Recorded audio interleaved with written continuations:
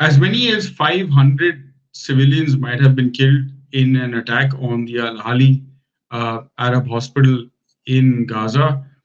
This happened since the last time we spoke to you. The US President Joe Biden, the leader of the free world, is in Israel to reiterate support for Israel's position and Israel's offensive and Israel's defense or right to defend itself.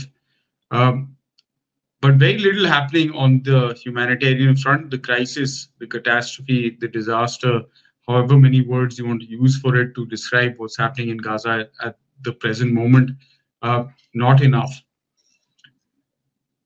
It's a difficult situation that unfortunately global leadership has not come to terms with. A second UN resolution has been rejected, vetoed by the United States at the same time as Joe Biden is in Israel, reiterating his support and also trying to play both sides of the story. We'll talk to Anish about the latest developments from Gaza, from Israel, and from on the diplomatic front as well. And we also have a very important other story to talk about today, which is to do with pandemic treaty. As the world still struggles to recover from COVID-19, there is no consensus on how information, knowledge will be shared and how intellectual property rights are becoming a barrier towards the access to vaccines, to healthcare around the world for those who do not have a say in the subject. You're watching Daily Debrief coming to you from People's Dispatch. We are once again, reminding you that we're coming to you in this ad hoc format because our facilities and the studio that we normally operate from, we are unable to access at this present moment because of a crackdown on by Indian authorities. But take a second anyway to support the work that we do and to subscribe to our YouTube channel.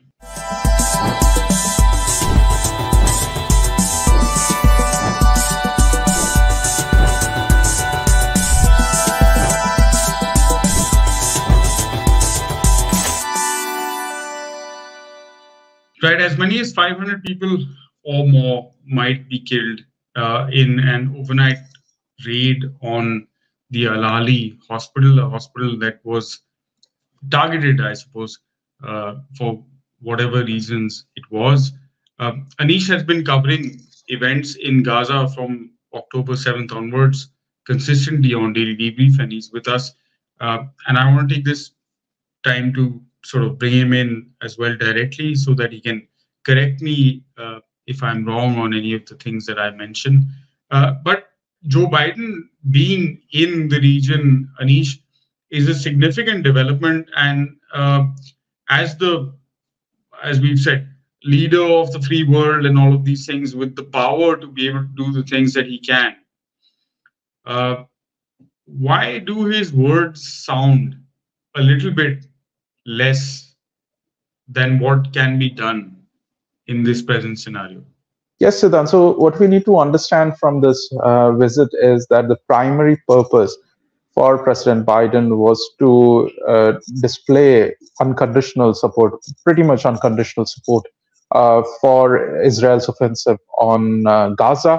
What they are trying to make it out to be is some kind of right to defense, but obviously completely overlooking the blockade that has been there for the past 17 or so years, and obviously the kind of war crimes that have been committed in the past 10 days, even if you discount the attack that has happened on the Al-Ahli hospital. So in this span of time, you actually see the US leadership being completely supportive.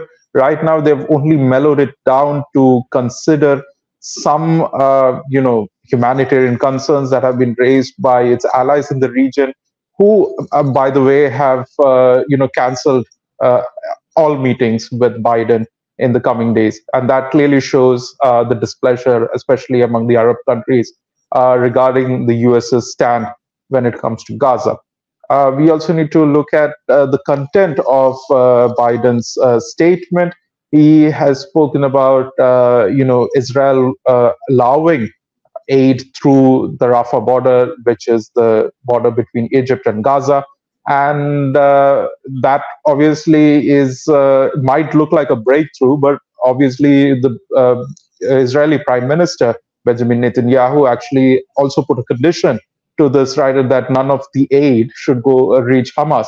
How are they going to distinguish between that, and how are they going to make sure that none of the aid, even if it's food and water, reaches Hamas fighters, is unclear, and so we do not know. We are yet to see if the borders are allowed to be reopened at this point in time. It is quite concerning because even in the past couple of days we have seen multiple attacks in South Gaza that has killed many people, including on the Rafah border. Pretty much making it clear that Israel is in a no holds barred siege when it comes to Gaza at this current moment, and obviously US completely overlooking. Like, what is, as you pointed out, very significant and very important is the reason why they vetoed the the draft resolution that was presented by Brazil, which was watered down, which called for a humanitarian pause, unlike the Russian draft resolution, which called for a humanitarian ceasefire, a very sustained ceasefire. This resolution was vetoed, and the only reason, and US was the only one to veto it, and the only reason they